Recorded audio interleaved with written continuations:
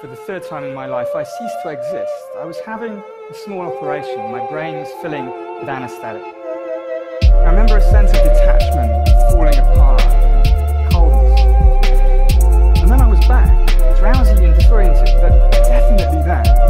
Now, when you wake from a deep sleep, you might feel confused about the time or anxious about oversleeping, but there's always a basic sense of time having passed, of the continuity between then and now.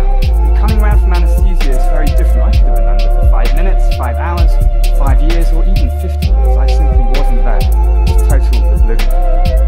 Anesthesia is a modern kind of magic. It turns people into objects, and then we hope back again into people. And in this process is one of the greatest remaining mysteries in science and philosophy. How does consciousness happen? Somehow, within each of our brains, the combined activity of many billions of neurons, each one a tiny biological machine, is generating a conscious experience. And not just any conscious experience, your conscious experience right here, right now. How does this happen?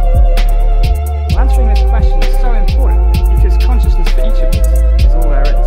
Without it, there's no world, there's no self, there's nothing at all.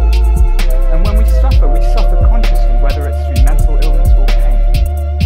And if we can experience joy and suffering, what about other animals? Might they be conscious too? Do they also have a sense of self? And as computers get faster and smarter, maybe there'll come a point, maybe not too far away, when my iPhone develops a sense of its own existence. Now, I actually think the prospects for a conscious AI are pretty remote. And I think this because my research is telling me that consciousness has less to do with pure intelligence and more to do with our nature as living and breathing organisms.